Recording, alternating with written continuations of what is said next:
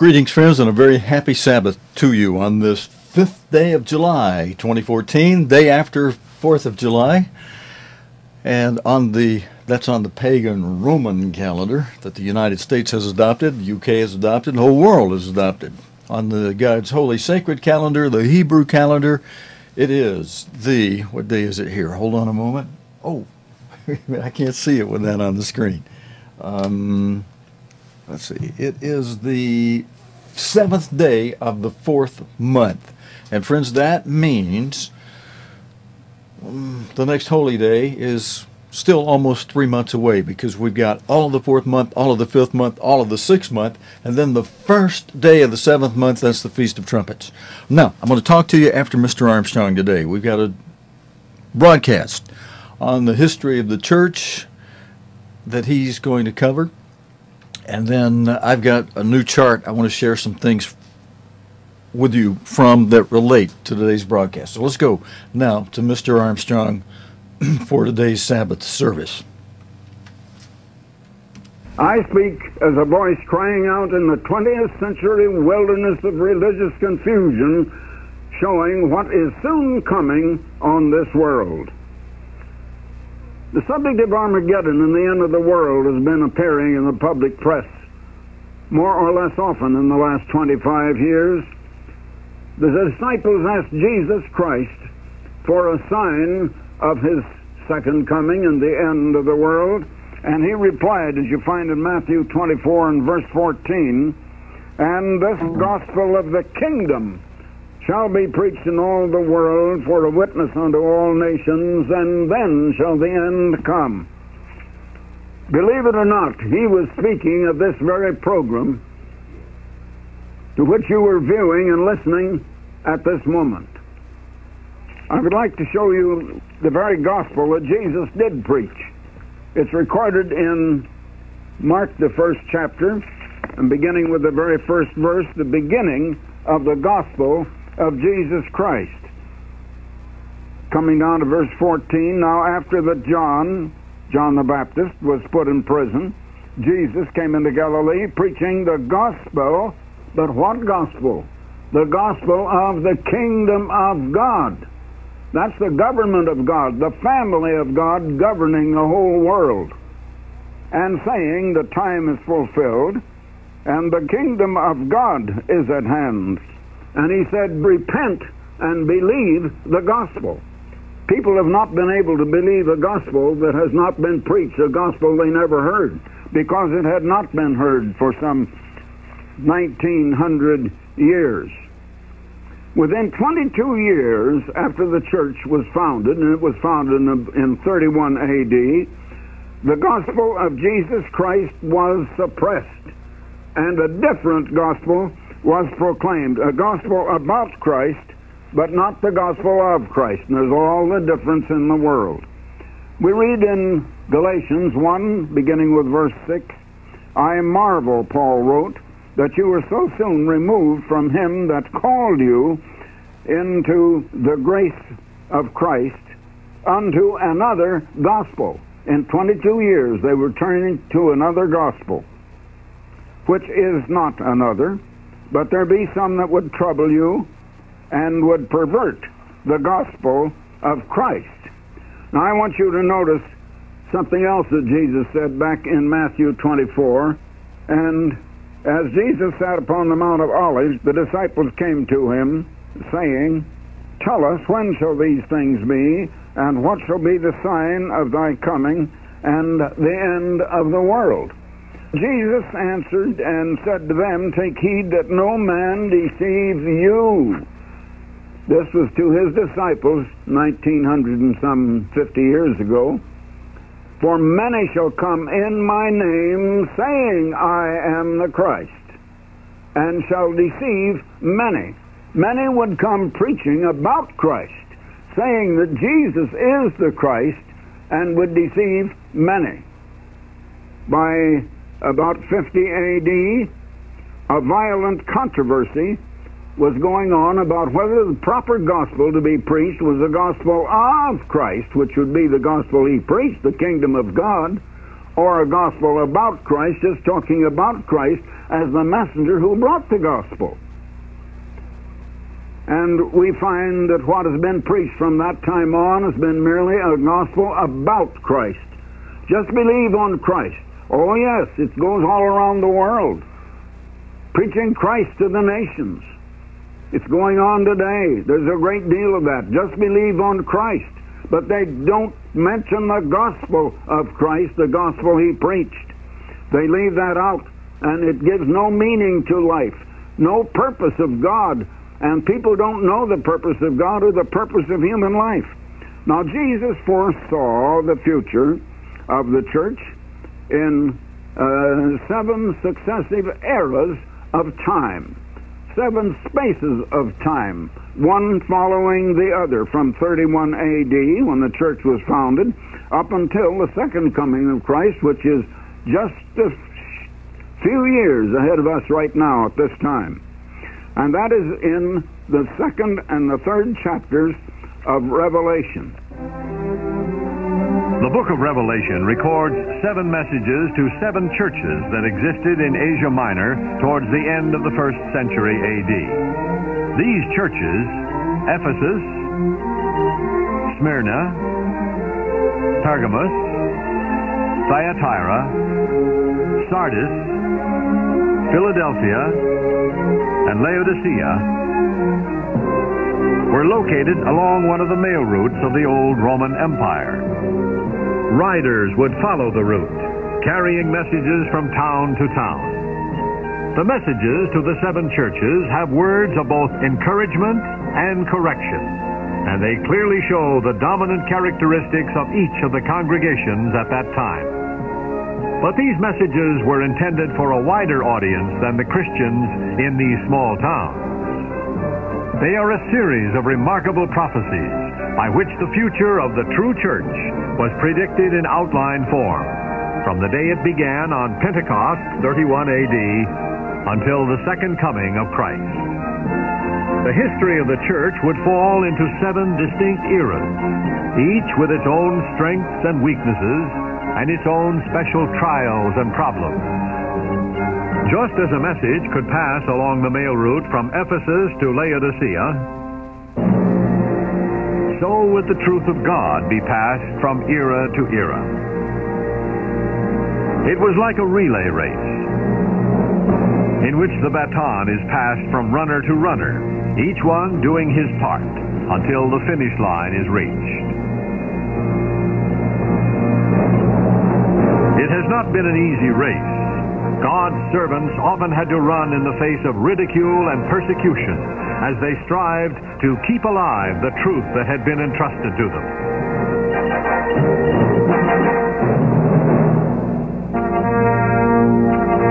Through the centuries, the church pressed onward, enduring the trials of the moment, always looking forward to the day when their faith and courage would be rewarded.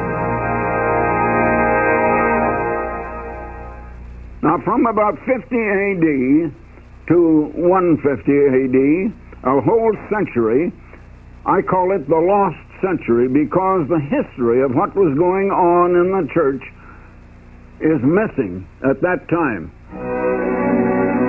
Scholars and church historians recognize that events in the early Christian church between 50 and 150 AD can only be seen in vague outline, as if obscured by a thick mist. The noted English scholar Samuel G. Green, in A Handbook of Church History, wrote, "The 30 years which followed the close of the New Testament canon and the destruction of Jerusalem are in truth the most obscure in the history of the church."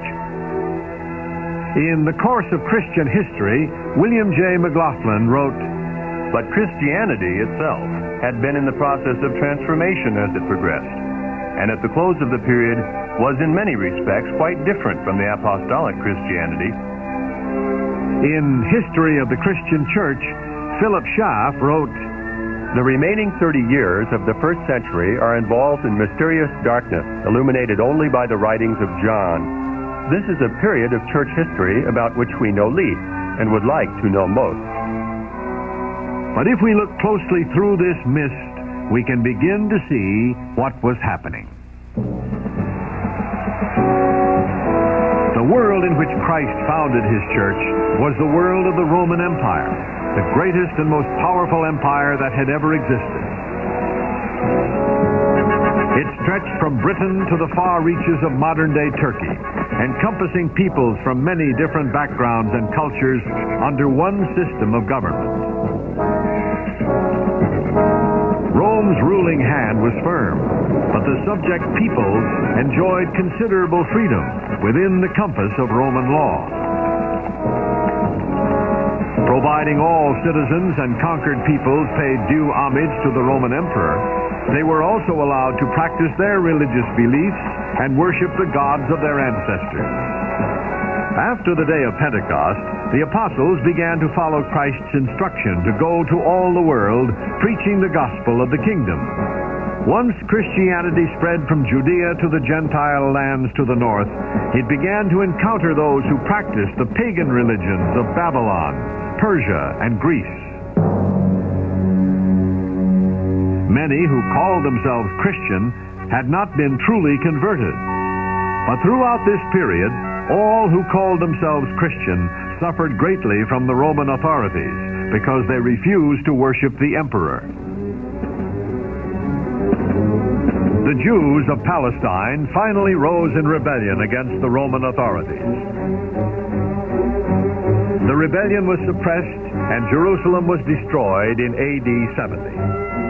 A small number of true Christians in Jerusalem fled over the mountains to the safety of Pella. Sometime during those first 2 centuries, the baton was passed from the Ephesian era to the people that God had called to the Smyrna era of his church. Powerless, often persecuted and rejected as heretics, the world lost sight of them. Instead, there emerged from the lost century a church that was steadily growing in popularity, but growing further away from the gospel that Jesus taught. Persecution continued at various times under the Romans until the 4th century, when Constantine recognized the church as an official religion of the empire. But the church that he recognized was by now very different from the church that Jesus founded. Once Constantine recognized them, this church threw renewed energy into taking its message to the world. Teachers and preachers went to all parts of the Roman Empire with a message about Christ. Thousands, maybe millions, heard this gospel and believed it, but it was not the gospel of the kingdom of God.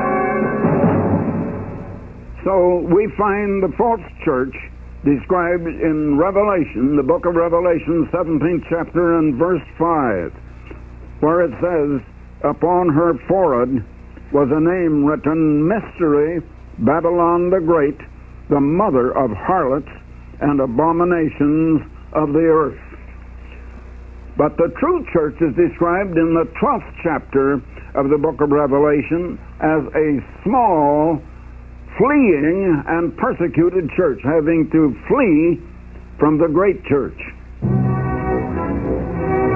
Emperor Constantine died in AD 337, just over 300 years after Christ was crucified. He had given his blessing to a church that claimed to be the one that Christ founded. Now that they were free from fear of oppression, the persecuted became persecutors. Those who dared to disagree with their doctrine were branded as heretics, worthy of punishment. In AD 365, the Council of Laodicea wrote in one of its most famous canons, "Christians must not Judaize by resting on the Sabbath, but must work on that day, rather honoring the Lord's day. But if any shall be found to be Judaizers, let them be anathema from Christ." The small remnant of Christians of the Smyrna era fled once more to seek the religious freedom they needed to practice their beliefs. And so the baton passed from the Smyrna Christians to those of the Pergamos era. These had been called to carry the truth through one of history's most difficult periods, the Middle Ages. The power and influence of the great universal church spread far and wide, driving those who clung to the truth of God ever further into the wilderness. 1,000 years after Jesus had founded his church, the exhausted remnant of the Pergamus era handed over the baton. The Thyatiran era got off to a vigorous start, preaching repentance throughout the alpine valleys of southern France and northern Italy. Many heard and were converted. The religious authorities quickly reacted to this challenge. Leaders of the true church were arrested. Some were martyred. After the death of its first leaders, the church went into a temporary decline, but emerged once more under the dynamic leadership of Peter Waldo. For several years in the 12th century, they flourished in the Alpine valleys, preaching what truth they had. Booklets and articles were written and copied by hand. This was still before the days of printing. But once again, persecution followed, as the full force of the Inquisition was felt in the peaceful valleys that had once provided a safe haven for the work of God. Meanwhile, the world was changing. Printing had been invented, and knowledge began to be increased.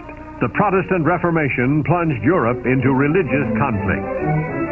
As religious wars swept across the European continent during the Middle Ages, many refugees fled to the relative safety and tolerance of England.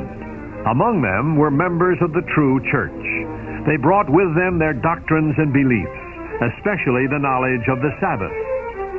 The strict Sunday-observing Puritans resisted, but in spite of a rising tide of opposition, in the early 17th century, there were several small Sabbath-keeping congregations in England.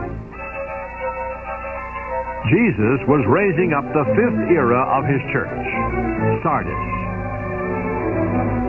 Protestant England became increasingly intolerant of dissenters, including Sabbath keepers. The true church in England withered and all but died out. But across the ocean, men were beginning to discover a new world. Stephen Mumford, a member of a Sabbath-keeping church in London, left England for Newport, Rhode Island in 1664. Finding none who kept the Sabbath, Mumford and his wife began to fellowship with the Baptist church in Newport. Several members of the Sunday-keeping congregation became convinced that they, too, should observe the Sabbath. They became the first Sabbath-keeping congregation in America. Others joined them in their belief as God began to call more to his work in the New World. By the mid-1800s, Sabbath-keeping congregations could be found throughout the Midwest. They moved their headquarters to Marion, Iowa, and then to Stanbury, Missouri. A magazine, The Bible Advocate, was published. Their efforts bore some fruit. Small congregations sprung up across the nation. And so it was that sometime in the 19th century, a small congregation of the true Church of God was established in the peaceful Willamette Valley in Oregon. They were farmers without formal education. They lacked trained ministers to teach and guide them. But they had the name Church of God, and they faithfully kept the Sabbath day. God's church had come a long way across the turbulent centuries since the day of Pentecost. It was weak and lacked influence. Years of persecution and compromise had taken their toll. Much truth had been lost, but they had stayed the course. In the Willamette Valley, they waited. It was nearly time for the baton to change again into the hands of those God would call to do his end-time work.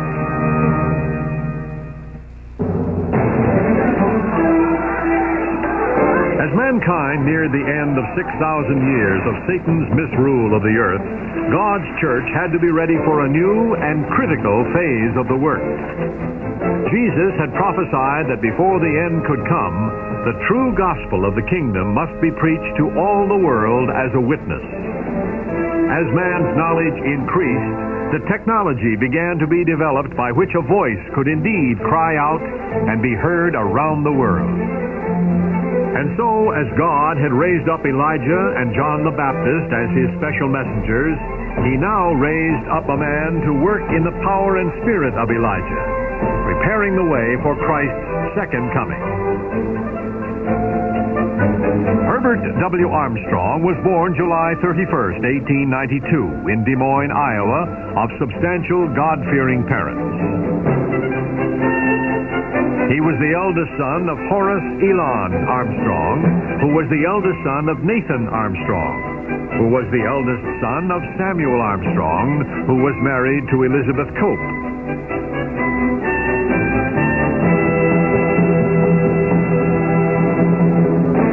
The family genealogy has been preserved through the Cope Foundation and can be traced back to Princess Joan, the daughter of Edward I, the King of England between 1272 and 1307.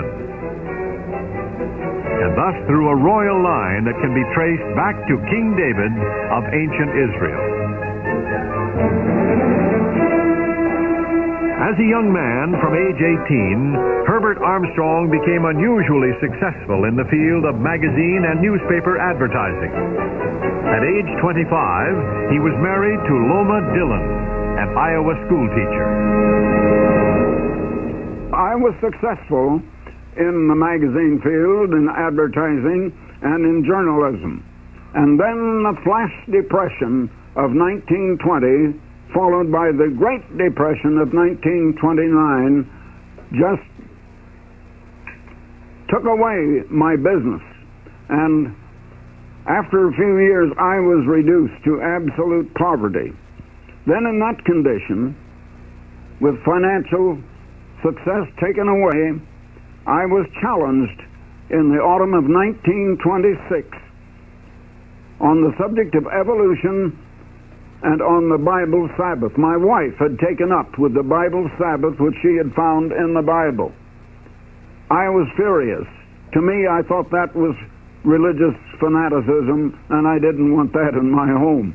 I said, the Bible says Sunday is the day. She says, have you ever seen it there? I said, no, but I know it's there because the churches can't be wrong, and all of the churches get their religion out of the Bible, and they observe Sunday. She says, well, do they get their religion out of the Bible? Why don't you look into it and see? And so I did. I went into an intensive, in-depth study of both the subject of evolution and the Bible. I studied Darwin, Huxley, Haeckel, other evolutionists of the time. Finally, however, to make a long story short, I proved that evolution was a false thing altogether, a false theory. I proved the existence of God Almighty. Furthermore, I proved the absolute authority of the Bible as the very Word of God to us, to mankind today, as an authority that is infallible and can be relied upon. In the end, I had to, as they say, eat crow. My wife was right. I found the Sabbath was in the Bible. I researched history. I found one of the things that has just been quoted to you back in the Council of Laodicea. And I was brought to see how wrong I had been. I was brought to a real repentance. I not only accepted Christ as my Savior, I gave myself to Him. Now, I was led into contact with that little group of Sabbath-keeping people in the Church of God in the Willamette Valley up in Oregon. I was baptized in the spring of 1927, precisely 100 time cycles from the time that Jesus began teaching His disciples. And now Jesus began teaching me in the Bible, because Jesus is the personal Word of God, and the Bible is the same Word of God in writing. And I was taught by the same Christ that the early apostles were. Then I began working with this Church of God, and I was ordained in June of 1931, precisely right down to practically the day and the very month of the time that the 100 time cycles after the original apostles had been ordained in Jerusalem in 31 AD. And this was in 1931. Now, out of that humble beginning, that remnant of the Church of God, has emerged, finally, the worldwide Church of God. For 35 years, this church grew at the rate of 30% every year for 35 years. And through it, God has restored the truth of the Bible, which tradition had mutilated. Through tradition, it had been destroyed. But God has preserved His truth in the Bible, and it is absolute authority. It has been preserved, and today the kingdom of God is being preached to the world. The gospel of the kingdom of God, the only true gospel of Jesus Christ, and it is being preached on this program. Now, before I close, I want to offer you a booklet on the true gospel, because a false gospel has been preached. I have a very small booklet here.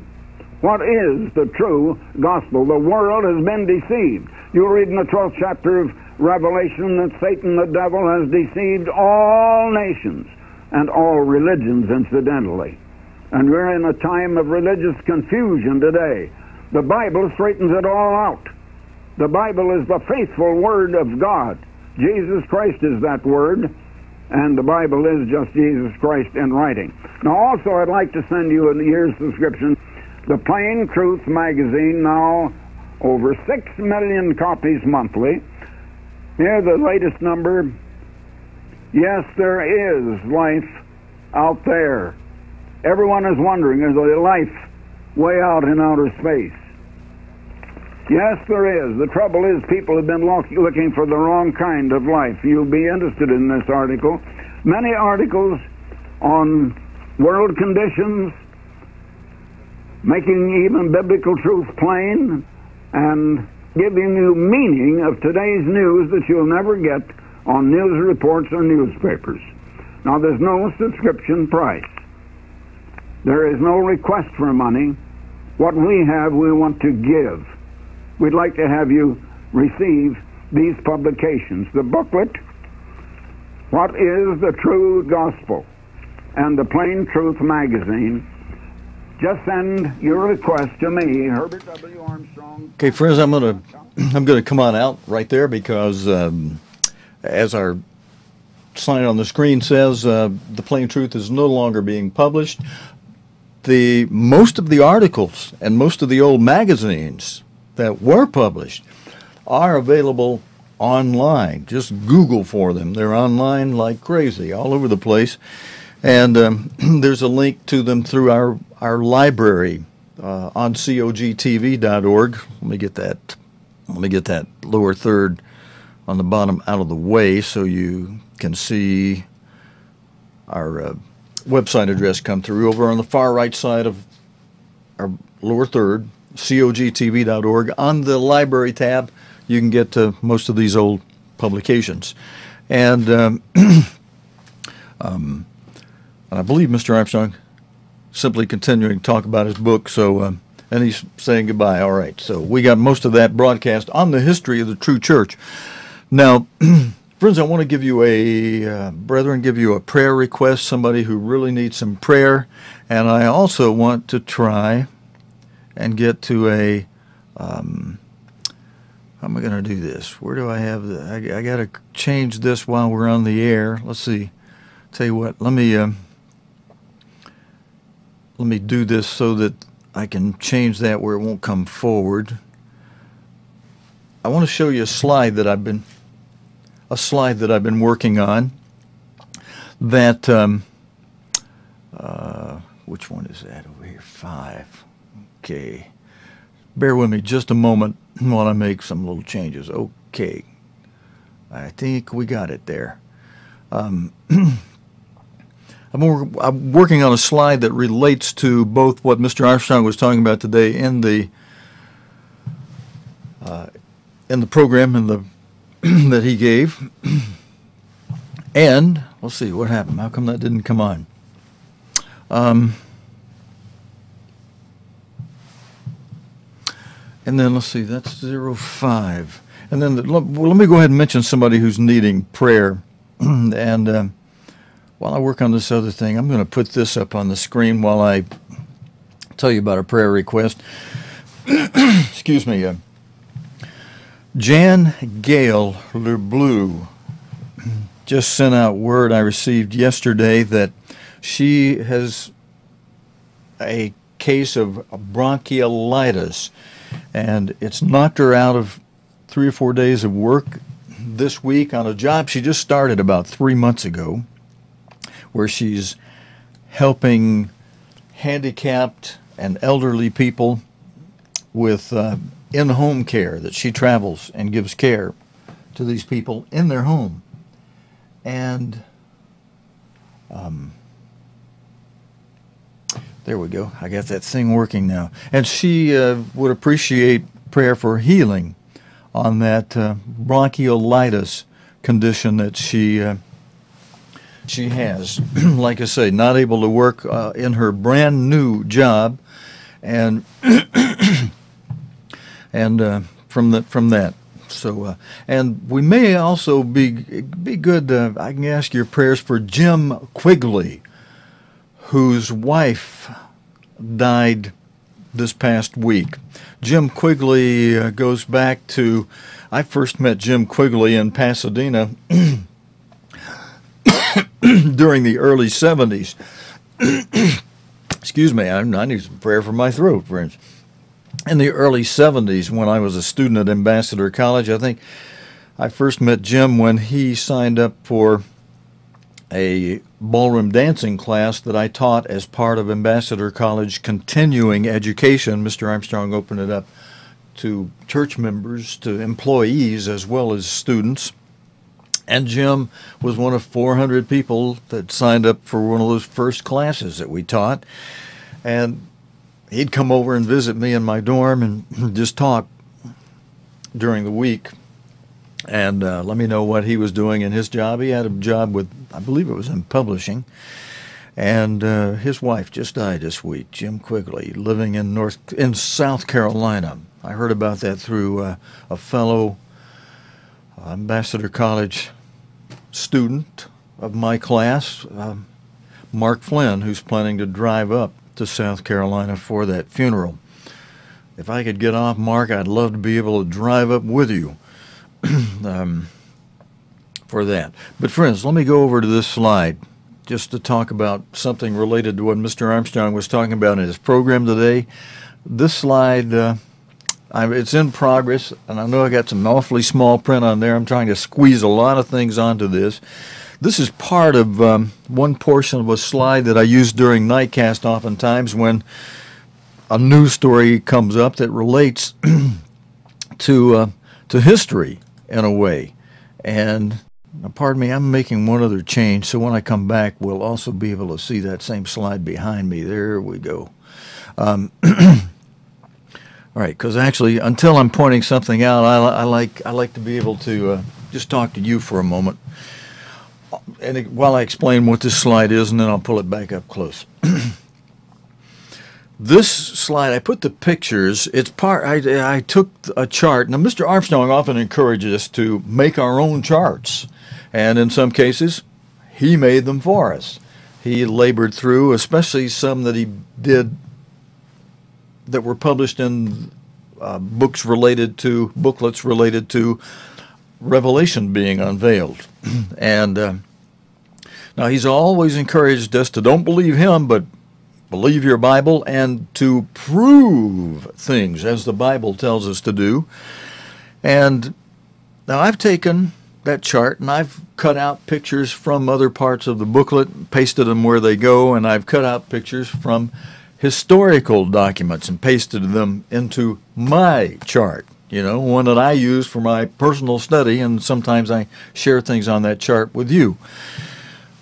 Now, there's a verse in Revelation 17, verse 10, that proves, in Mr. Armstrong broadcast today, he appropriately made some reference to how God called him out a long time ago, and how God proved him, and how he did 6 months of proving things, studying libraries. Now, of course, initially he was trying to prove his wife wrong because he was embarrassed about her keeping the Sabbath when the rest of the world worships God, or so they think they do. They observe Sunday, the day of the god Baal.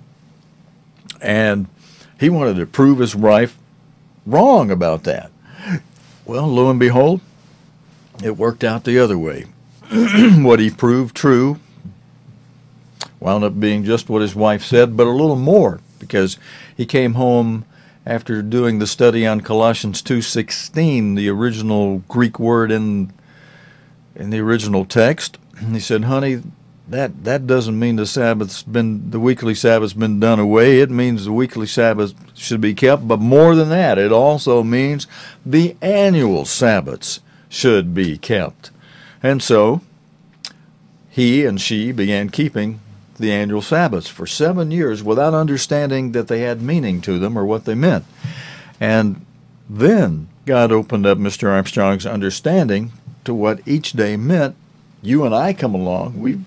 We have been given that understanding on a silver platter, thankfully, because it makes it easy. When you're keeping the day and you understand what it means, you learn and grow about God's plan of salvation. All right, most of you watching, you know that already. So let me get to our point here. Revelation 17:10 was something God wrote for our days, basically our days, our time, in the time that preceded us just a little bit, these latter days. Revelation 17:10 is written in the present tense of the year beginning 1936. Let's read that scripture, and that scripture proves how God was using Mr. Armstrong in an extremely special way as one of God's end-time servants, and more than that, his end-time apostle. It tremendously provides support and proof and evidence for that. Let's read that verse first. Revelation 17, chapter 17, Revelation, and verse 10. And which says, let's back up to verse 9. And here is the mind which has wisdom. The 7 heads are 7 mountains on which the woman sits. Of course, really, we need to back up to verse 5 to really get into who's that woman. And upon the forehead of that woman was a name, Mystery Babylon the Great, the mother of harlots and abominations of the earth. So all the way back in Revelation, God was saying that the great Roman Catholic Church would have daughters in these modern day times. And I saw the woman drunken with the blood of the saints and with the blood of the martyrs of Jesus. And when I saw her, I wondered with great admiration. And the angel said unto me, why do you marvel? I'll tell you the mystery of the woman and of the beast that carries her, which has 7 heads and 10 horns. The beast that you saw was and is not, and shall ascend out of the bottomless pit. Now this verse is more or less, excuse me, friends, is I'm going to be hearing from my Muslim friend, I'm sure. Every time I belch or cough or anything on the show, I hear from him, oh, you did this, Of course, then he also tells me, you're reading from that Bible that's not God's Word, he will say. Well, excuse me, my friends, but this book provides the evidence that it is written by God, because it testifies of of areas where God says they'll never be inhabited again, and things like that, if you can go inhabit those places, and I invite you to go try, you're in for a real shock. You won't be able to inhabit the places God says in here cannot be inhabited. That's one of many proofs that this is God's Word. And I won't go into the other book that he's writing me about, which many of you know, and it relates to the broadcast we've had this week because of what's going on in Iraq with the Islamic movement and the attempts that are so far appearing to succeed in building and forming up an Islamic state. But let's go back to, let's pick up with verse 8. I was saying verse 8 parallels verse 10 of Revelation 17. Because verse 8 says, the beast that you saw was, and is not, and shall ascend out of the bottomless pit. Now that relates in a way to what God says through John in verse 10 of Revelation 17, where he says, and there are 7 kings. And God has just explained here that those 7 heads are 7 mountains, and mountains are like governments and kingdoms, and so kings, and there are 7 kings, 5 of which are fallen. Now let me bring this forward. I don't know how well you can see on the right hand side there are 1, 2, 3, 4, 5 pictures of the 5 kings that are fallen. When John wrote this on the Isle of Patmos sometime roughly around 70 A.D., these 5 kings had not, their time had not yet come. They were not yet in existence. But by 554 A.D., some nearly 500 years later, the first of those 5 kings appeared, which in this case was Justinian, who restored the old imperial empire, Roman Empire. He conquered areas that would reunite East and West once again, even though they went through some East and West division following that somewhat. But he restored the imperial empire around 554 AD. He was the first head of the restored Holy Roman Empire. The second head was of the Frankish kingdom, Charlemagne, who was crowned by the Pope in 800 A.D. And then there's 3 more. There's Otto the Great, crowned by the Pope in 962 A.D. His picture's there, or, you know, a picture of a statue of him. And then the 4th head was Charles V, crowned by the Pope in 1530 A.D. And then Napoleon, the 5th of those 5 that are fallen, who was crowned in 15, what does it say here? The print's kind of small. 1584, 1594, somewhere in there. He was the 5th head, and he is part of the first 5 that are fallen. But then this verse in Revelation 17, verse 10 goes on to say, and one is. Now that makes this verse present tense, but when John wrote it, it was future present tense. And one is. That one is was not then when John wrote it. But at the time this verse was to become active or become alive or become meaningful was 1936, when, if you can see it here in our slide, 6th picture down from the top on the right-hand side, you can see next to Mussolini, next to Hitler, you can see Mussolini with his arm outstretched, and Mussolini was the 6th head of the revived Holy Roman Empire, a revision that lasted only from 1936 to 1945. That'd be roughly about 9 years, when Mussolini wound up being strung up upside down on April 28, 1945. And Mr. Armstrong was, in 1936, Mr. Armstrong was 44 years old. Now, friends, if you've tuned in, you don't know who I'm talking about. Most brethren will, but I'm talking about Mr. Herbert W. Armstrong. As you saw in the video, he was born in July 1892.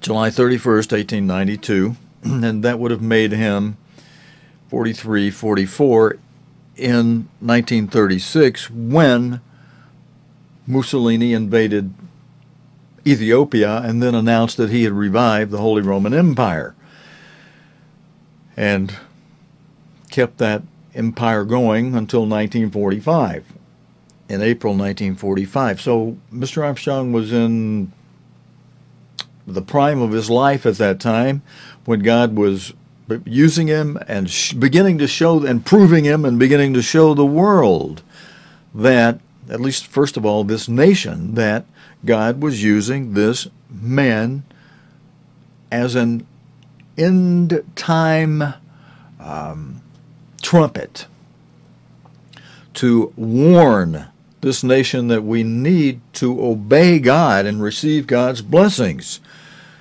with the caveat, the warning added to it, that if we do not obey God, we receive just the opposite of the blessings that God announces in Leviticus 26 and Deuteronomy 28. A few of those being that I'll bless your agriculture with plenty of rain, your fruit trees will grow. Now that applies to individuals as well as the nation. You know, well, the nation's not in the fruit tree business, but there are big corporations that are. People work for corporations. Maybe that's more of an individual one, but overall it applies to the nation, because if not just your fruit trees, it applies to if God blesses you with rain, all of your agriculture grows and your cattle thrive. But if the opposite happens, if God puts you under a curse and withholds the rain, your fruit trees don't grow, your crops don't grow, your cattle get skinny, and the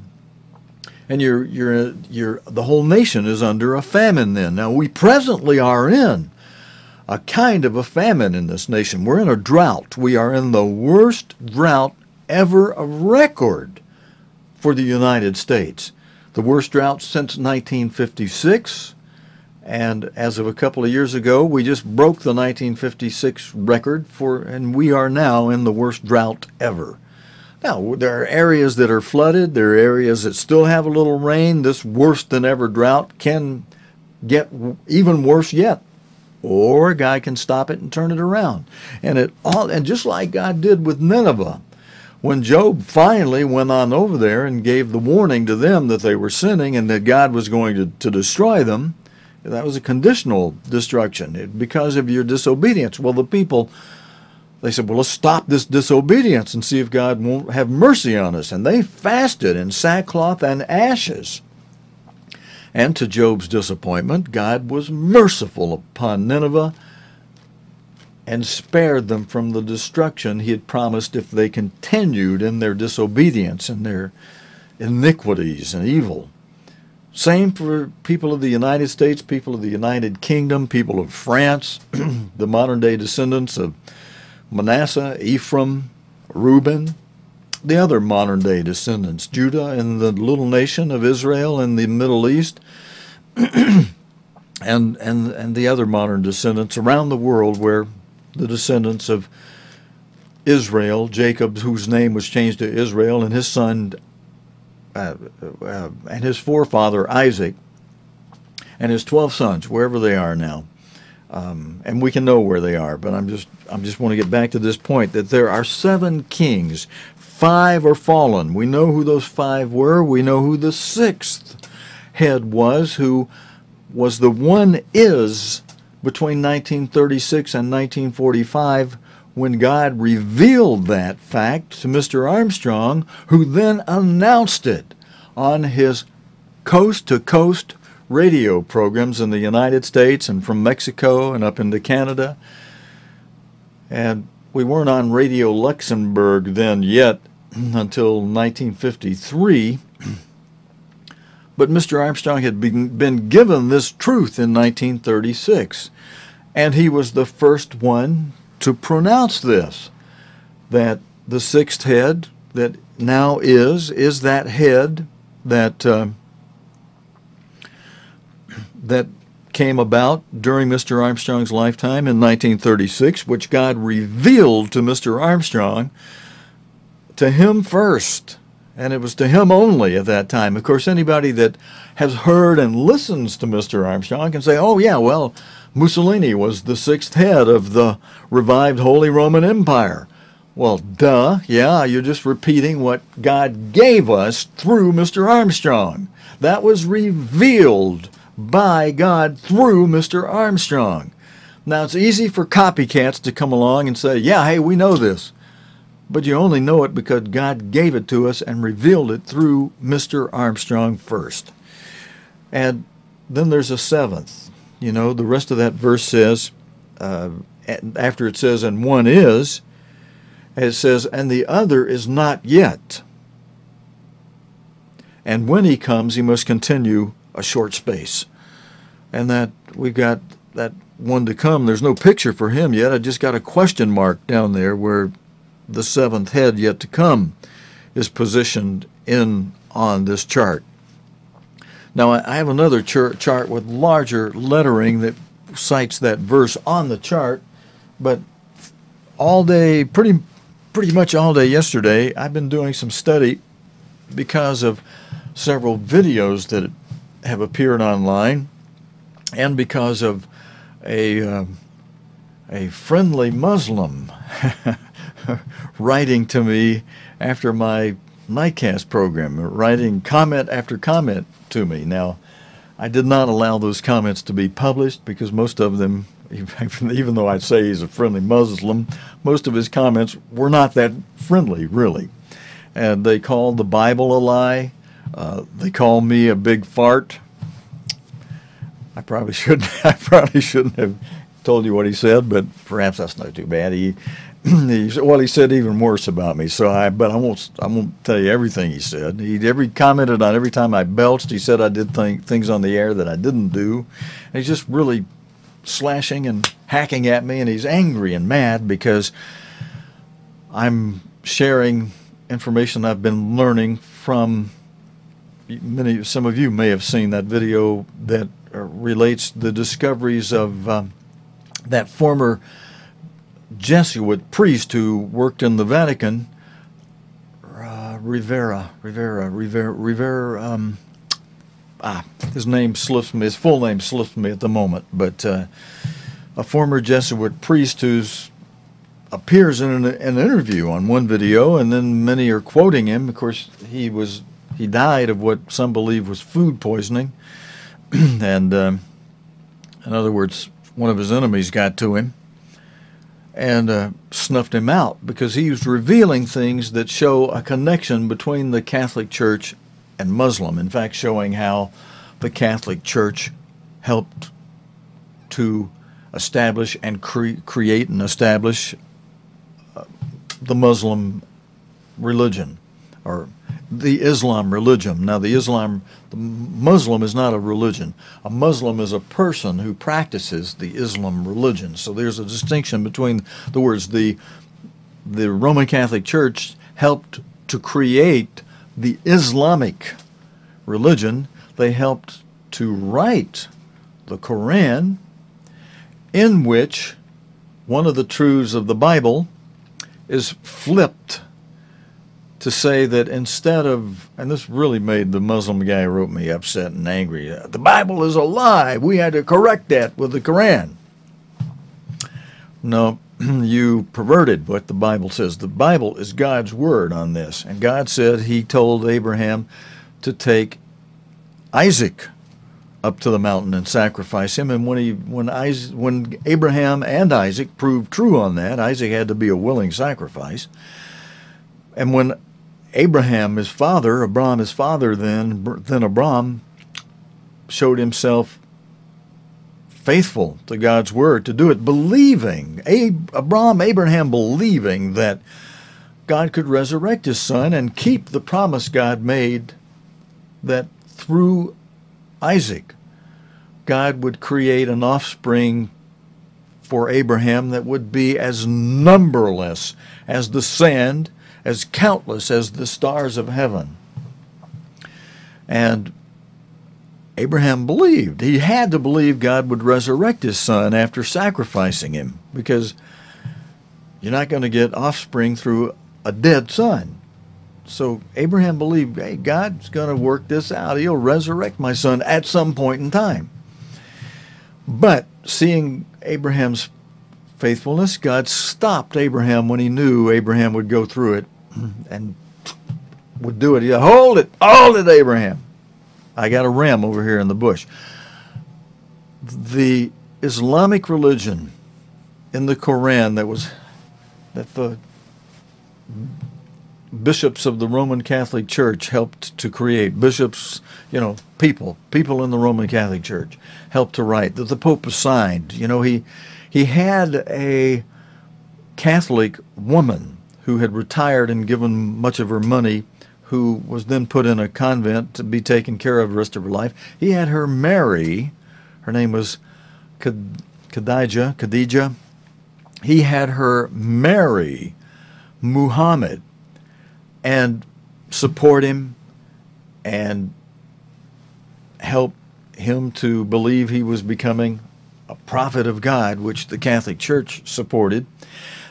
The Catholic Church, with her money and other money, they supported generals of Arab armies to help bring about this Islamic religion by going into the Middle East areas that the Pope wanted to have under his control, mainly Jerusalem. And that was part of a three-pack deal that's in this video, was to kill Jews and true Christians, people who kept the Sabbath, get them off the map and get them out of the Catholic Church's way, but don't harm any Catholic people.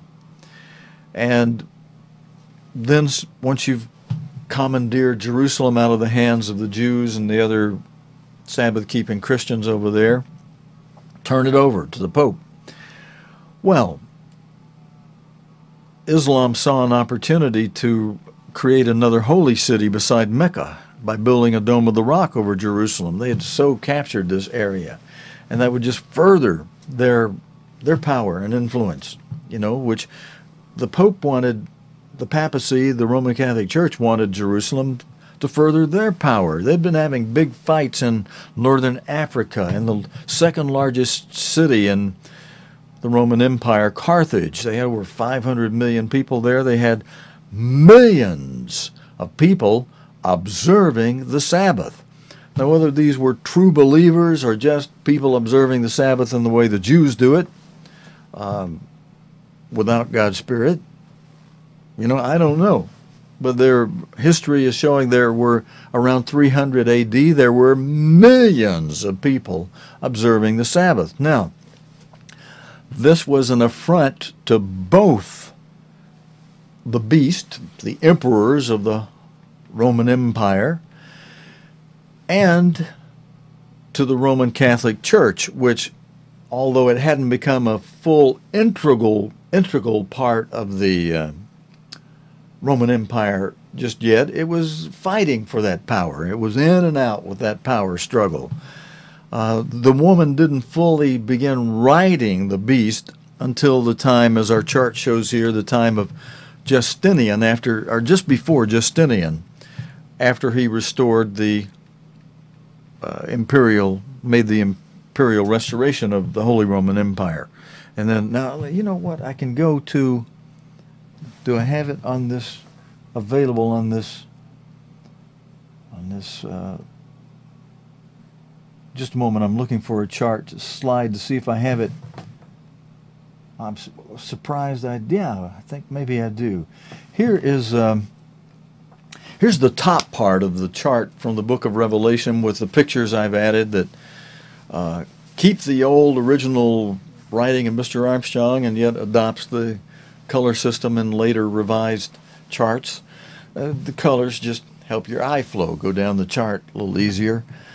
And, I took pictures out of the book, plus on the bottom part of the chart, I took pictures out of ancient history to show who those 5 kings are. But the woman, you can see the woman at the bottom of this chart. On the left side, you see a woman holding a cup.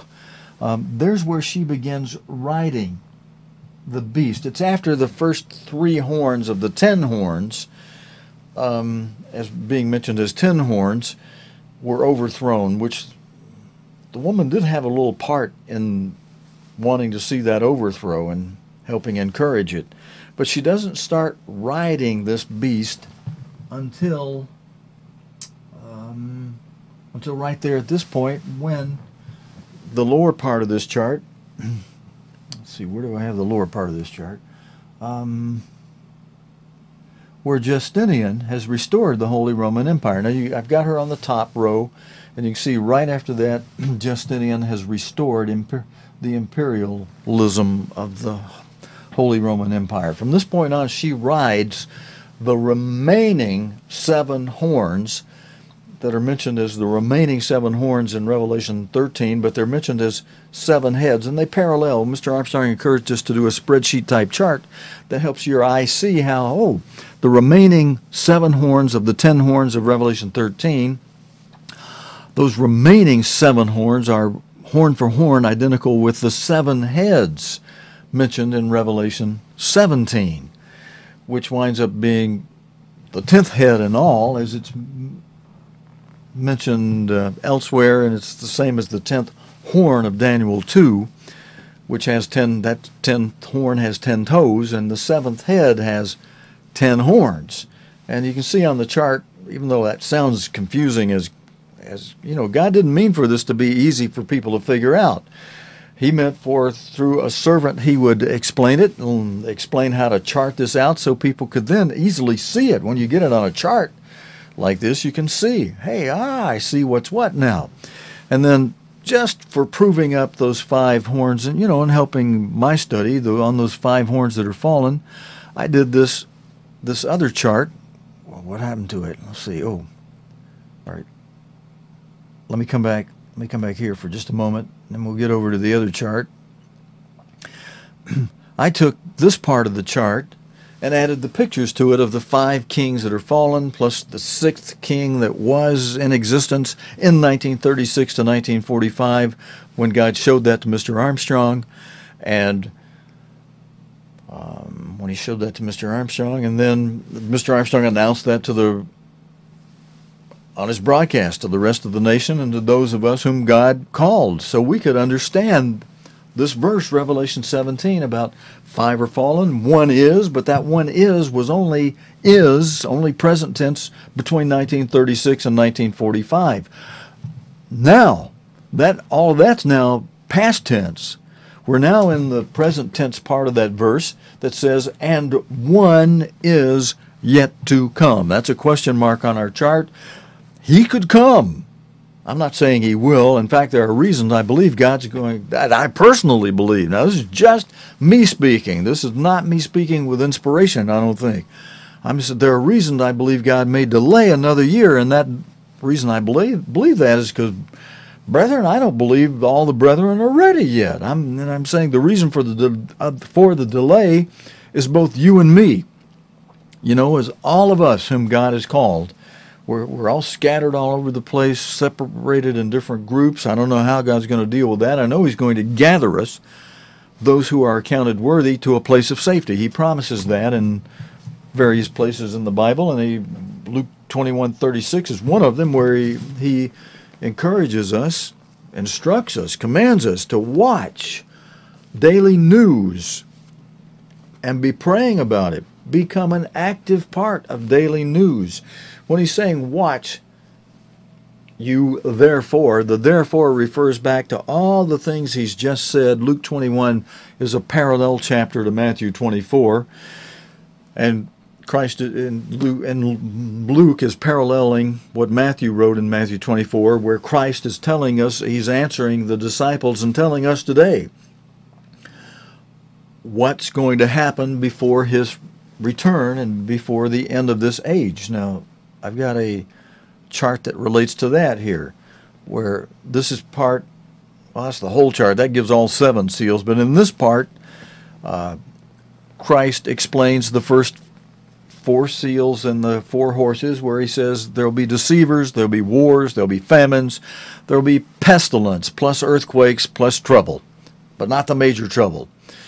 And then those are the first 4 seals. And then after the trouble of the 4th seal it'll grow to an overnight sudden boom of trouble. The time of Jacob's trouble, the time of the great mega trouble, the great tribulation, and a time of the revival of the Holy Roman Empire, a time of World War III, a time of great martyrdom of God's saints like no martyrdom before it has ever been. And all that's part of the answer of what Christ said would happen before the fifth seal. He said those things would happen, and he said watch them and be praying about those things. The deception you see around you, and see it in the news with the Pope traveling here and there. You see it with war and rumors of war, and another round of world war pending. We've had 2 rounds so far. Round 3 of world war is pending, and we're watching events that are leading up to that. And even in secular news, we see people saying and asking the question, will this or that event, things in the Ukraine, things in Iraq, and the Islamic State, will some of these things in the South China Seas and the row between China and Japan, between China and Vietnam, between China and Thailand, between China and whoever's claiming those islands in the South China Seas, will that row help to start the Pacific theater stage of World War III, round 3? Will that revive that over there? Will the things in the Middle East and in Ukraine and in Iraq and the Islamic State, will that revive round 3 of World War? I mean, people in secular news are asking that question. And when that round 3 revives, God has told us through Mr. Armstrong that that will be the beginning of the Great Tribulation. Well, that'll mean that an army will be surrounding Jerusalem. That means, as I've put on my chart, and this is something I'm studying right now, friends, I'm developing a chart. I got one with bigger wording already that relates to Daniel 11, verse 45, beginning in verse 40, where God is explaining to Daniel how the king of the south and the king of the north are going to wage some war against them in the end times. And at the time of the end, God makes it clear he's not just talking about some time between Daniel's time and now. Now he's talking about now, at the end, at the time of the end. The king of the north shall do certain things in verse 40, and then down by verse 45, that king of the north shall, which at the time of the writing, it was, and some of the earlier fulfillments, that king of the north was Syria, as Mr. Armstrong understood it, doing things against the king of the south, Egypt. We know that prophecy is dual, and that in its dual stage it can have a bigger fulfillment. Sometimes a more spiritual fulfillment, and in the physical realm a definitely bigger fulfillment. And it can mean more than what Syria used to mean by itself, than just Syria. It can mean a united Europe. That's my understanding and take on it. And the king of the south can mean more than Egypt. It can mean the people behind Egypt and all the Arab world. But God does tell us this in that verse 45 of Daniel 11, that king of the south, that king of the north, I'm sorry, I'm speaking of the king of the north now, that king of the north shall establish his palace between the 2 seas and the holy mountain, in other words, in Jerusalem. And, you know, friends, interesting, in the history that I've been studying the past couple of days, past several days actually, the Roman Catholic Church has wanted Jerusalem going all the way back to around 300 AD. And when what's now been revealed by the former Jesuit about how the Catholic Church sponsored the wars by the Arabs to attack Jerusalem and throw the Jews out of there and throw any Sabbath-keeping true Christians out of there, kill everybody there except the Catholics.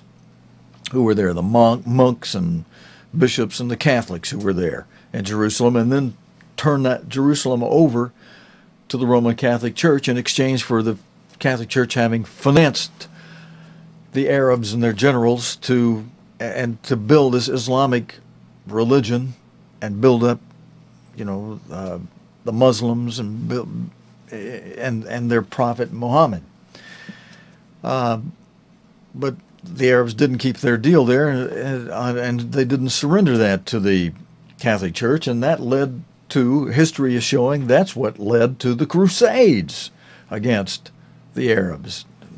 Throw them out of Jerusalem and just take it, but they didn't succeed in taking it. The Arabs wound up succeeded later in taking over Constantinople, the eastern headquarters of the Roman Empire, and for a time. And it put a Byzantine emperor in there, an Arabic Byzantine emperor.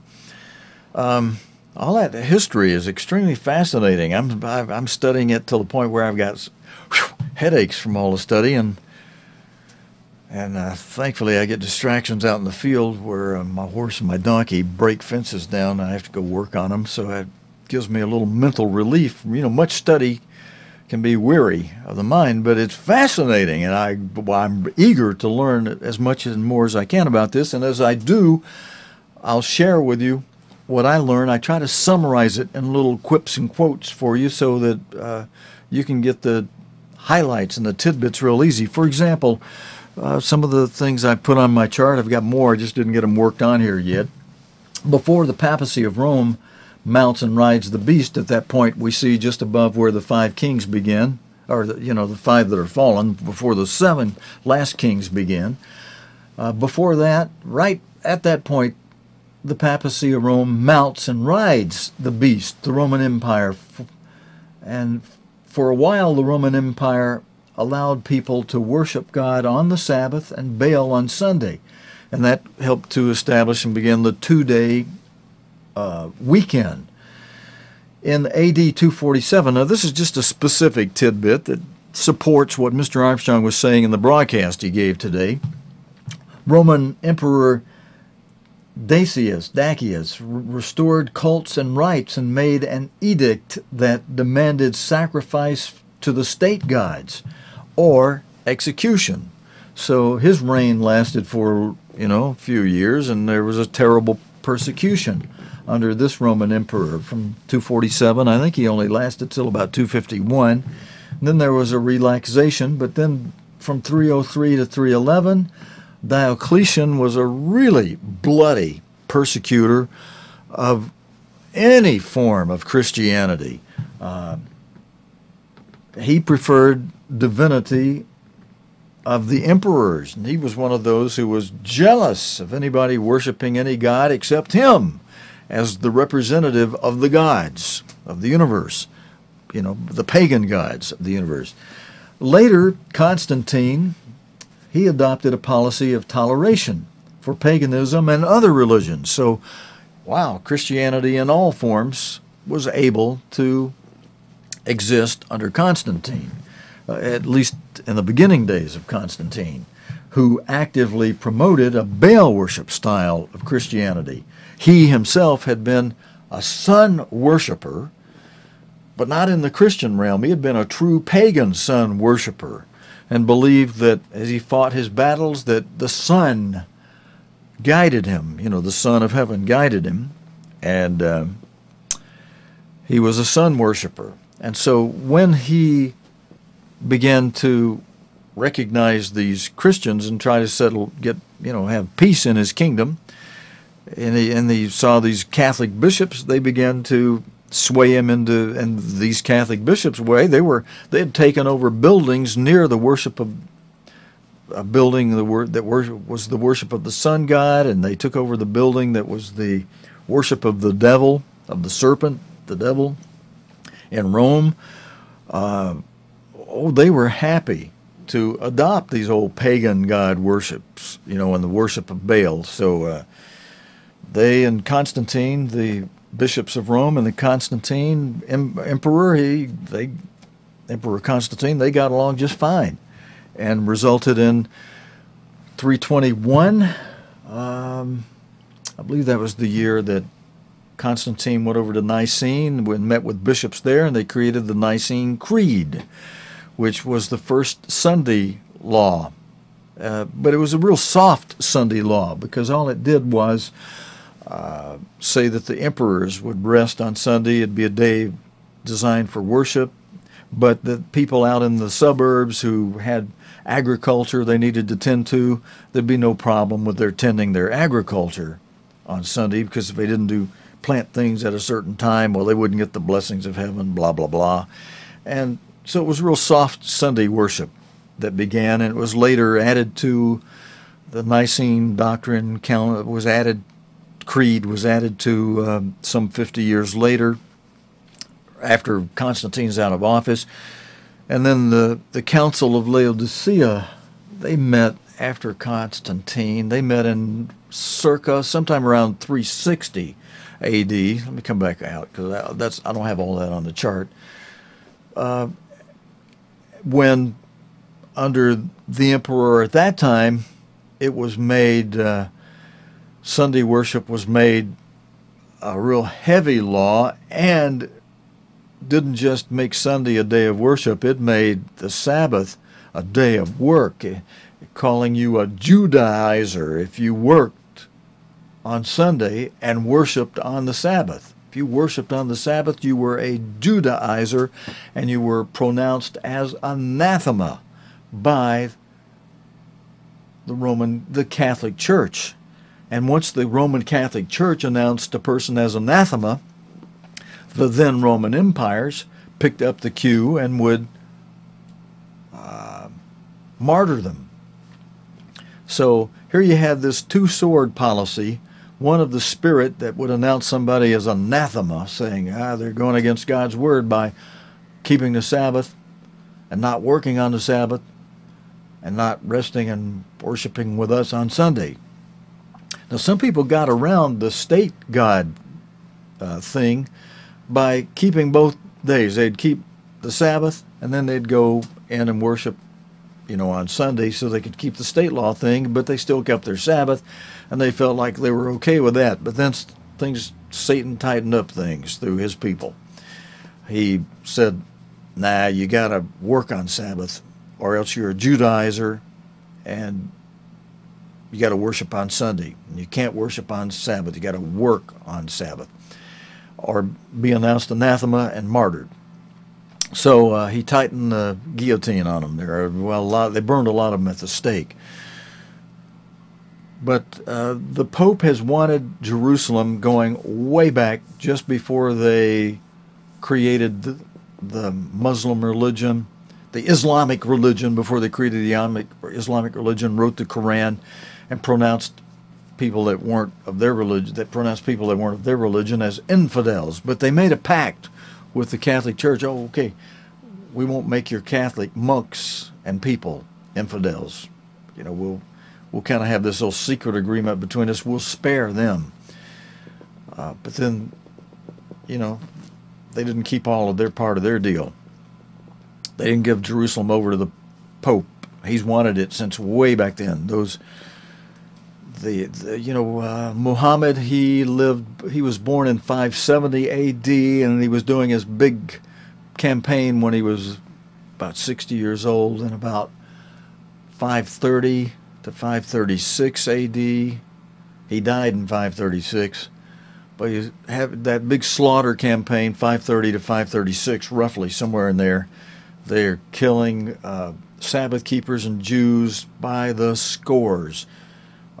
Both in Jerusalem and in northern Africa, and it was a grand slaughter. And then years later, because Catholic Church hadn't did the Crusades against them, the Arabs wind up conquering Constantinople.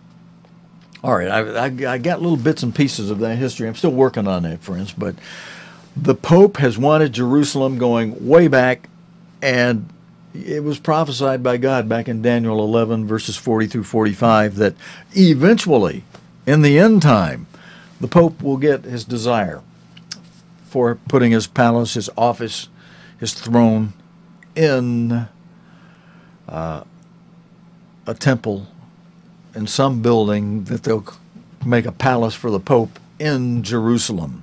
So the Pope will eventually have some control over Jerusalem.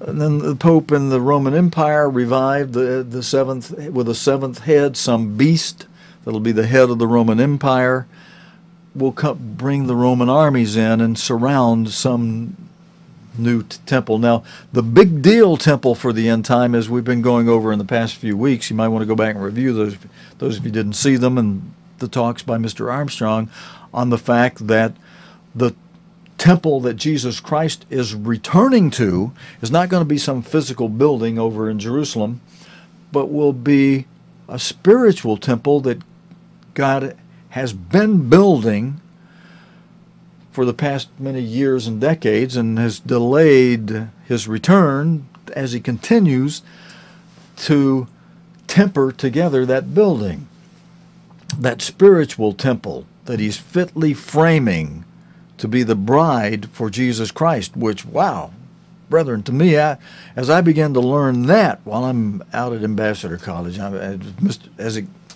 Armstrong began for the first time to teach that, and many people were talking about and asking questions like, hey, well, what about the rest of people that are born into the kingdom later? Will they become the bride of Christ? And as we studied it, the answer became clear: no.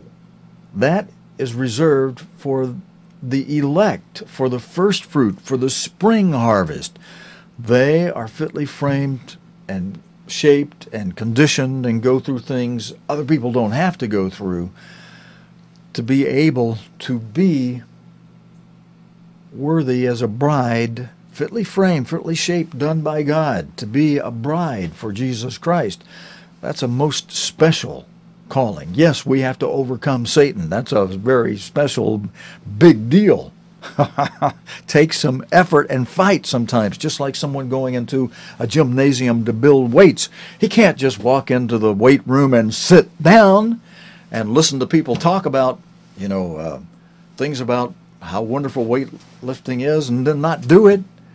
He's got to do what he hears. He's got to get in there and pick up those weights and lift them and work them and eat protein and, do things that build muscle and, build muscle, good muscle there. Come over to my farm. I'll put you to some work here. You can build you can build physical muscle right here. I got some work that'll help you do that. But we're talking about spiritual, comparing that now to spiritual muscle. You got to do the work to have physical muscle. You've got to do the work to have spiritual character. And you've got to resist Satan, who will try to get you to cave in on this or on that. To color your stories, to lie against your neighbor, to hate your neighbor, to be jealous of your brethren because God put them here, put them there, and God puts us where he wants us, friends, and it's his doing. We can, like Job, even try to run away from it. I guarantee you, I happen to know that from personal experience. God will turn you around, he'll stand you on your head, put you either put you through a few things or let you put yourself through some things as you're resisting him that you'll later do some suffering for, but you get relief as God gives you these little joys via his Spirit, which keeps your head turned straight, that helps you say, you know what, I should toe this line and not go one step over to the left or one step over to the right. I should walk this straight and narrow with God's help and with his Spirit, praying to him morning, noon, and night. That part of the model prayer that God encouraged us to pray after we've prayed, hallowed his name, ask his kingdom to come, his will on this earth be done as it is in heaven. We ask for our daily bread, which includes, we should be asking him for his Holy Spirit as more important to us than any physical bread. We should be asking for forgiveness and be forgiving of others, because God conditions our forgiveness as we forgive others. So we should be asking for that and asking God, help us forgive this person or that person that has perhaps trampled all over us. Just forgive them and forget it. Go on.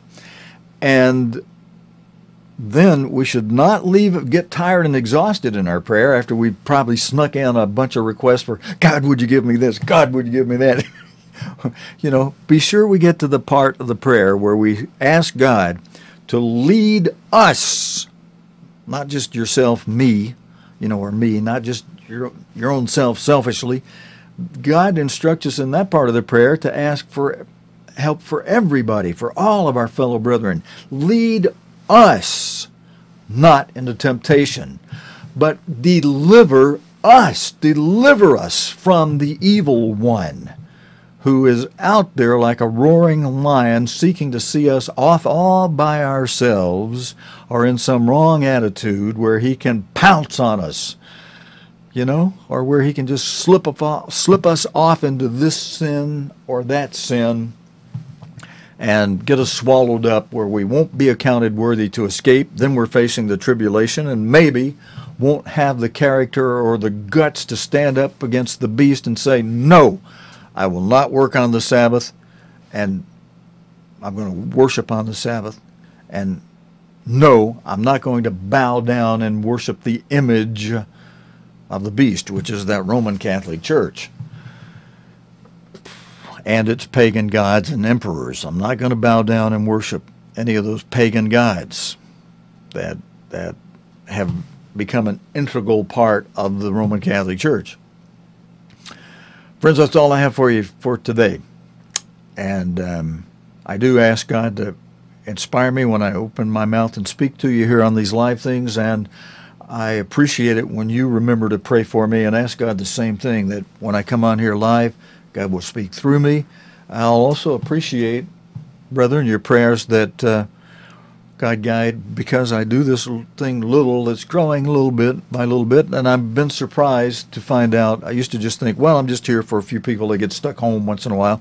I'm surprised to find out that there are some who believe more like I do, that we shouldn't join any group that calls itself the blankety-blank this or blankety-blank that Church of God. Remember, if some of you are in such a group and you're fellowshipping and having good fellowshipping, I'm not against good fellowshipping at all, but don't consider yourself a member of this group or that group. That does something up here that shouldn't be done. Even Mr. Armstrong told us when he played a small trick on us. He asked everybody in the audience, Bible study one night, to raise your hands if you're a member of the Worldwide Church of God. This was back when Mr. Armstrong was alive, in the late 70s, early 80s.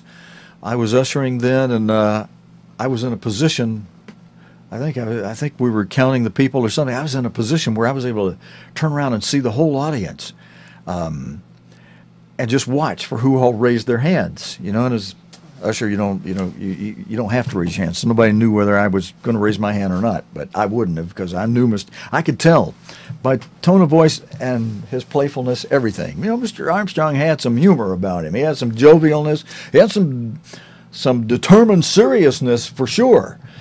But there was a lighthearted, smiling, playful side of him too, in a careful way, in a loving way for the brethren, who he recognized that God had brought in and built and was building. He never said he was just an instrument God used, he would say. But he did a little test. He asked, how many of you are members of the Worldwide Church of God? This was a time well before major apostasy, well before a lot of other groups, 600, 800, 1,000, whatever the number is, had been incorporated or associated, or however they're doing it. This is back when Mr. Armstrong, when the church was back on track, more or less, and back on after the back on track days. And Mr. Armstrong asked, how many of you are members of the Worldwide Church of God? Well, large number of hands went up. I'd say somewhere around half, maybe a little more than half, maybe less than half. I can't remember for sure, but a lot of hands went up. enough that Mr. Armstrong was able to smile and tell everybody to put your hands down. He says, none of you who raised your hands, and none of the rest of you in here, and he looked around to see if he had any members of the board of directors down on the front row. He said, none of you in here I can see are members of the Worldwide Church of God. None of you. Well, of course, some of those people that raised their hands, and maybe a few others too, are wondering, what is Mr. Armstrong saying? None of us are members of the Worldwide Church of God? Now, if you attended a congregation here or a congregation there that was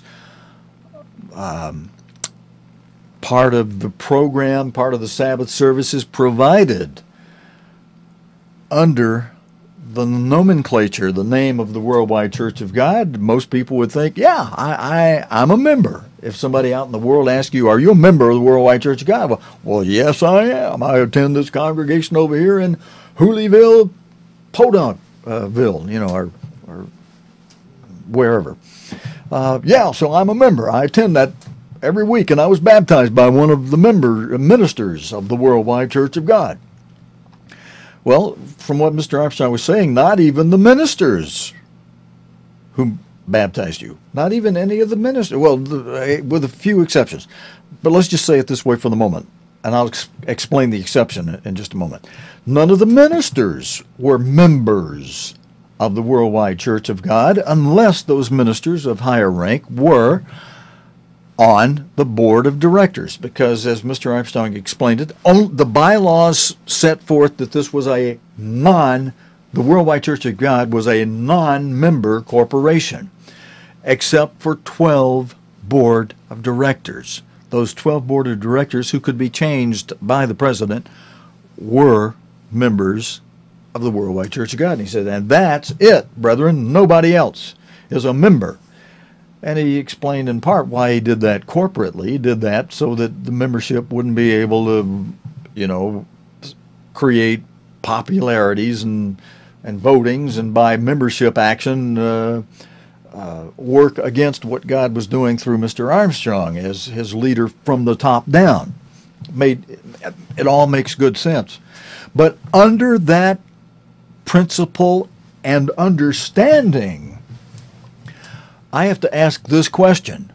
Why are there brethren out there now saying they're a member of, I'm not going to use any specific names, so let me see if I can make up some, of the Apple Church of God, or the Banana Church of God, or the Carrot Church of God, or the Tutti Frutti Church of God? Mr. Armstrong told us we were not members of the Worldwide Church of God and gave us the principle and understanding of why, and he explained. We are members of the body of Christ, which he said is a spiritual organism. And yes, he said that makes us a member of the Church of God, a non-corporate entity, a spiritual organism, not a physical organization of any kind. And yet, he gave a full balance on this. He did also explain that, yes, when there's a spiritual body, a spiritual organism in one, we can then physically organize and to be in consort with, maybe there's a better word than consort, to be in conformity with the laws of man, to work legally and where we appropriately can, as long as there's no violation of God's law in doing so. We can honor men's ways and pay taxes where we have to pay taxes on employees and FICA, and and where we own property, we can own it in the name of a corporation, the assets of the body of Christ, so they can be protected physically, in ways that are wise. Be wise as a serpent, harmless as a dove, and use money for good purposes and all that. So, but the question goes back now, with all of those things on the table and being understood. Question goes back, why are there some people today claiming to be members of this banana peeling Church of God or that banana peeling Church of God. And by banana peeling, I'm only using the expression that relates to an adjective. There's an expression that says the banana peeling is the adjective. No, it says it the other way. I'm sorry. It says the adjective is the banana peeling of the parts of speech. And when you put this word or that word in front of or behind Church of God, that's an adjective. And when you put it in the form of Church of God as to be a church group that people can join and become members of, which most church groups do it that way, they want you to think of that as the church God is using today, the Church of God, this banana peeling Church of God over here, or that banana peeling Church of God over there, the apple Church of God, the carrot Church of God, the orange Church of God. You know, there's a whole bunch of those. And one fellow that finished the entire Bible correspondence course who contacted me and said, hey, I've been watching your Sabbath television program ever since I saw Robert Collins in the hospital with cancer, give it from his bed. I said, wow. I said, well, are you attending services on the Sabbath anywhere? Have you ever attended? He said, no, never have. He said, I've gone all the way through the 58 lessons of the Ambassador College correspondence course, and he says, about time I would have started looking for a church, you guys split up. And he said, that's the most confusing thing I've ever seen. You got this Church of God and that Church of God and one and another. And he said, that's confusion. And he was upset about that, kind of chewed me out as if maybe he thought I was partly responsible for that. I said, hey, you know, if you're listening now and watching, you know, look, I don't do that. I don't have a Church of God group you can join. Now, I'm praying hard about, you know, what am I going to do this year. Past few years, I've taken some handicapped people down to Florida. We've held a small Feast of Tabernacles services every day, and just a few of us, and I'd put it live on the air for people either at home handicapped or elderly or who for some reason wouldn't be going to the feast or didn't want to go with any particular group here or there. We'd provide service on the internet. Now, friends, when I was first asked before Mr. Collins died to continue the work he was doing with the Nightcast program and the Weekend Sabbath service live stream, I thought, well, hey, the biggest thing we'll be doing is the Nightcast news program, you know, and yeah, okay, I'll keep it all going, and I'll just keep a little service thing going for maybe a rotating group of people who will just be stuck somewhere on the Sabbath. But I've come to find out, it's not a huge number, but I've come to find out there are more people watching the live Sabbath stream than there are watching my Nightcast program, which is on 5 nights a week. And now maybe if we were able to analyze this more carefully, maybe the certain numbers that watch during the week, maybe some of those rotate in and out so that there's some people watching Sunday that didn't watch Monday that are watching Tuesday, that causes the number to be higher than I realize it is. But until we're able to do that, it appears that there's more people who tune in here on the Sabbath, which is going to make me more careful with it, especially as I get attacks from Muslim people who are able to tune in, both to this and the Nightcast. By careful, though, it doesn't mean I'm going to avoid the truth, but it does mean, I'm going to stay with the truth fully. I'll be careful maybe in how I say it, you know, especially as I go into things like, you know, stepping on some of your toes who believe you're a member of this group or that group. Where Mr. Armstrong told us we weren't even a member of the worldwide Church of God. So I just have to ask you the question again. Why are you saying you're a member of this group or that group today? You know, and why do we have so many groups? You know, it's because we have so many ministers who each say, I'm going to do my own thing. You know, and I don't see God over working through any one person. So I'm over here and I'm over here. You know, and that's got me over here because there's not one riding over us right now. But I'm not starting a group. The minister I worked under had learned as he got cancer in the hospital, don't nominate, don't denominate, don't put a name with Church of God for any group people can think they can join.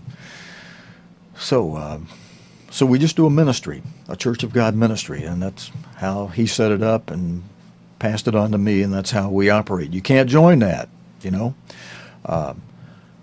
Even ministers were not members of the Worldwide Church of God.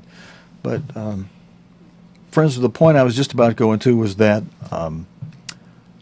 we have more people watching on Sabbath than are doing on Nightcast, and I'm going to try to get more hymns done up so we can, and there are some brethren that are meeting. Let me tell you the good part of this first. There's good news, bad news, but the bad news will be eliminated, hopefully, with something I hope to help do. I went to a funeral a few months ago up in northern part of Alabama, not the one I went to recently of Ray Epperson. I went to Ray's burial, not his funeral. He had his funeral in North Carolina, but was buried here in Alabama. I went to the burial.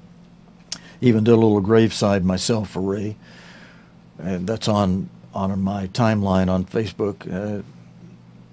See, it's on YouTube. I don't have it. I should put a link on our archive page for anybody that wants to see that. Actually, I think it is, because it's one of our Nightcast programs, the day that Ray was buried and had his funeral. But I went to another funeral of a brethren, longtime brethren, up in northern Alabama, northeast Alabama, where I met some brethren who, as I talked to them, I said, well, what are you guys doing for the Sabbath? Well, our minister moved us over to Sunday. They stayed under Joe DeCox Jr.'s administration, and as that minister went over to Sunday, they just went with him. So I asked him a few questions. I had to ask another man who had started working on the Sabbath from time to time when I first got back here, to show me in the Bible where it says we go to Sunday from the Bible. Because, you know, the Catholic Church tells you they did it, and you won't find it in the Bible anywhere. The Catholic Church is right about that. They did it. They switched it to Sunday, and you won't find that in the Bible. So my friend nodded for a moment, and, well, no, he didn't. He just, after a couple of times I asked him, he just came right out as if a weight had been on his back lifted. He said, you know, I knew something was wrong. I've been feeling a monkey on my back every time I work on the Sabbath. And, you know, from a little kid, I used to see the Seventh-day Adventist billboards, and I knew them people were right about the Sabbath, you know. And then God called me later, and so then I said, his name's not Joe, but I'm just going to use Joe. Even though he doesn't mind my telling you his name, I'm going to not use his name. I said, well, Joe, I just asked him, I just said to him, been talking, I said, I'll see you next Sabbath. He said, no, I'll be working next Sabbath. So then I asked him the question I told you, well, show me from the Bible where it says we don't keep the Sabbath anymore. And then after a couple comments and things, first he defended it by saying, well, Mr. DeCox said we got families to feed, and you know, we should work. All the time we can get work. We get work on the Sabbath, we work, feed our families. I said, I think you got plenty of work during the week. I said, show me in the Bible where it says we don't observe the Sabbath and that the Sabbath's been done away, where we don't remember it, keep it holy, and not do any servile work. That's when he said that ever since he's a little kid, he knew we should keep the Sabbath, and there's been a monkey on my back every time I've been working on the Sabbath. I just felt this monkey on my back. So after he said whatever he said, a few more things maybe, I said, well, Joe, will I see you next Sabbath? He said, yeah, I'm telling my boss this week I'm not working next Sabbath. Even if he fires me, I'll see you next Sabbath. So, hey, God can use any of us. I was just layman at that time, and I just asked the question, show me where it says Sabbath's been done away. And he couldn't do it in the Bible. And he couldn't do it, and it made him think, and it made him open up, and he quit the job working on the Sabbath. So I asked these people at the funeral that were telling me, well, our minister moved us over to Sunday. I said, where is it in the Bible? It says we don't observe the Sabbath anymore. Oh, boy. One of them especially, an elder lady, got a little fidgety and started trying to explain a little bit, and said, it started to sound like my other friend for a moment. And she's called one of my people I see, a legally blind man who I help out in some ways, who's south of me down in Vance.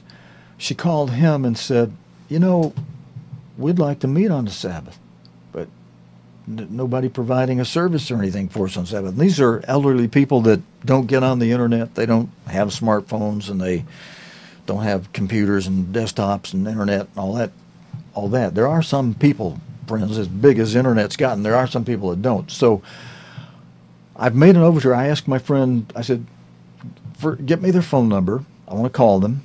And then if you talk to them before I do, let them know. If they can find a place up there, I'll try to pay for it myself, drive up every Sabbath, and hold a service for them. Now, what I'll try to do, friends, is this, because I have the number of people that tune in here on the Sabbath. I will try to get a place where I can get internet hooked up, where we could do our live service from that place on the Sabbath. Now, we won't call it any blankety-blank Church of God, but although we are the Church of God. You know, brethren, the Church of God is not a building, not an organization, although it is you and me. We are the Church of God. The members of the Church of God are the Church of God. I mean, you know, and God does say, when he's talking about his church, he says it's comprised of many members, but it's one body. One body, not many bodies, not many little groups broken up off over here and there. It's one body, a spiritual organism composed of many members, and those many members are you and me. But just to keep the live stream going and maybe having it in a way that can be enjoyable, I do want to, no matter how we do it, I do want to try to get work hymns in that we can sing together on the Sabbath, and create a time that, you know, I have people around me saying, "Steve, time to go," and it's time for me to go now. 2 hours is the maximum. So that's something I'm looking into, and about which, brethren, I will appreciate the prayers of those of you who tune in and watch on a regular basis. I'll appreciate your hearty prayers before God to guide me and to open or close doors as he wishes for things to be done on what I'm looking into for these people in Northeast Alabama, where we could do live stream from there. And I could set up a screen and still do some of the things we do and have Mr. Armstrong appear, which I would always want to do in a Sabbath service. I was able to talk one minister one time. I'd go visit his service, and he said, "Oh, come on back." I say, "I will, but if you'll start playing Mr. Armstrong in the service." So he said, "Bring a tape of Mr. Armstrong next time you come." So, hey, I did. And he kept his word, and we played Mr. Armstrong. Now, there was one woman spoke up even during the service and complained. But at least, brethren, there are some out there who will do it and who don't complain, who see the value. And even though Mr. Armstrong has died, so have the gospel writers. You know, his words are still alive. There are many things God taught us through Mr. Armstrong that many of us either haven't heard or haven't fully comprehended or have forgotten, because Mr. Armstrong, he was a hard worker. He was diligent. He was enthusiastic and full of energy, even in his last 5 or 6 years, as he reached 90 years old in 91 and 92. And then as he reached 93, he started to be slowing down and have some problems, and began to have longer spaces between his speaking and more uhs, and had a huge magnifying glass and still could hardly read the words of his Bible. You know, his very last few months were difficult for him, but he persisted. He had just finished the book that he felt was a summary of all the truths and treasures God had given to us through him. He had just finished that Mystery of the Ages book roughly 6 months before he died, in his last year. And in his last year and the few years preceding that, he was traveling to congregation after congregation in the United States, and had made several trips overseas, some last trips to see the King of Spain and other world leaders. One final witness in that way, and one final contact with those who would be behind the scenes putting together the concrete blocks that were the beginnings foundation for the coming United States of Europe, a federation of the EU, and who were putting together the foundational blocks for that euro, the one money. There's basically three things we're looking for. A monetary union, that's come about, a political union, that is being shaped, and a military union. That will be coming as part of what's being shaped together as a union of European countries that will eventually be remapped or redistributed somehow to represent 5 toes from the east and 5 toes from the west. 5 of miry clay, 5 of iron, meaning essentially they won't get along, but a crisis will come along, some event, whether it be the Ukraine, the Islamic State, Iraq, Israel, Iran, the South China Seas, China, Japan, Vietnam, Hong Kong, Thailand, those that are vying. Now, Hong Kong's not vying for them, I don't think. Those islands in the South China Seas, whatever the events are that bring together again the 2 stages, the Pacific theater and the European theater, that foment us into another round 3 of World War. Mr. Armstrong had gone and made his last contacts for information related to that. And we're now, with what he has left us, we're watching that carefully, as you and I should be doing, as Christ told us in Luke 21:36. And I meant to read the rest of that verse a moment ago to you, and that we'll conclude with that, and that'll wrap up my 2 hours. Christ didn't just say, watch you therefore these things that precede the 5th seal, and pray being an active part of these daily activities and world events, because you can affect how they come out by your prayers to God, by asking him things. You might move him to do, well, okay, I'll do this or that. If he sees us really on fire, God may say, hey, Jesus, the delay is over. I finally got this group of hard-nosed, hard-headed, thick-skulled, half-asleep people. I finally got them awake, and now enough of them are praying and being involved with the world news and are vigilant enough and want to see you return that we can wrap this thing up.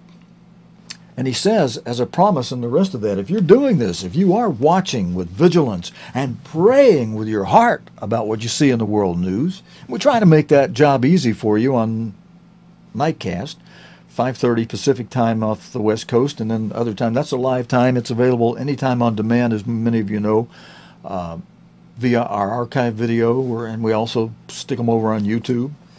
And we try to help you be able to watch news as we're supposed to. We focus in on the things that relate to these things we're supposed to watch and pray about. And God has a promise in there, if you do it, that you may be accounted worthy to escape all these things that shall come to pass. And where are we? What's about to come next? What has Mr. Armstrong told us? And there's no change on this, brethren, whatsoever. Mr. Armstrong has told us the next major event in prophecy is the 5th seal. Let me bring that chart on. 1, 2, 3, 4 are running now. And the 4th one has pestilence to it, has earthquakes and other seismic activity, gale force winds of all kinds, including Albert. We got to check, see what he's doing up the East Coast. So far, we are all safe, I believe. And Tarake, trouble that leads up to the mega trouble, that leads up to the Great Tribulation. God says that, and Mr. Armstrong has explained to us, the 5th seal, the Great Tribulation, is the next major event to happen in prophecy. And Christ says that if you watch the first 4 and pray about those first 4, then you may be accounted, and you do that you may be accounted worthy to escape all these things that shall come to pass. And the things that shall come to pass are those things that begin with the next seal, the 5th seal, the Great Tribulation. You do, if you got any wisdom at all, unless you are so strong in your faith and want to be a martyr, say, that's the way I want to do it. Okay, fine. But if you're like many of the rest of us, You may well prefer to escape what's coming, the time of Jacob's trouble, so bad no time before it's ever been so bad, a time after it's so bad no time ever again will be so bad, a time of tribulation, a time of martyrdom during that tribulation, where we've been told that part of your martyrdom will include torture.